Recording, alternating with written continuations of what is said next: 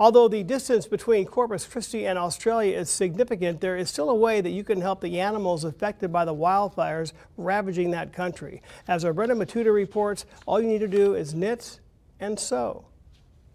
500 million animals have been killed in the fires in Australia, and hundreds of millions more are injured.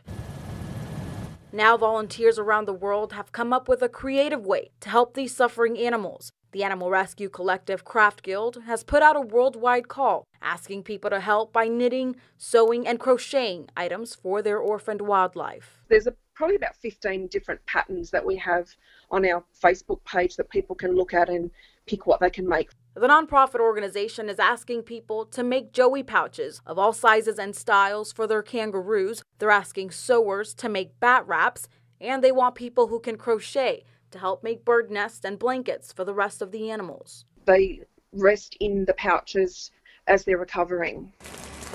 Belinda Orellana with the nonprofit says many of the animals could be in rehabilitation for months. It could take over a year for those that are badly injured. This summer is the worst we've ever had. It's just amazing the amount of land that it's covered, and there's so many more animals that are in need of help. Not only do the animals need to be rehabilitated, Orellana says they're at risk of dying from starvation and thirst as Australia continues to deal with a drought that's only being made worse by the fires. The ones that have survived are burn victims, smoke inhalation, like it's affecting their lungs and their system, or they're starving because they have no food source left. Everything's been burnt down.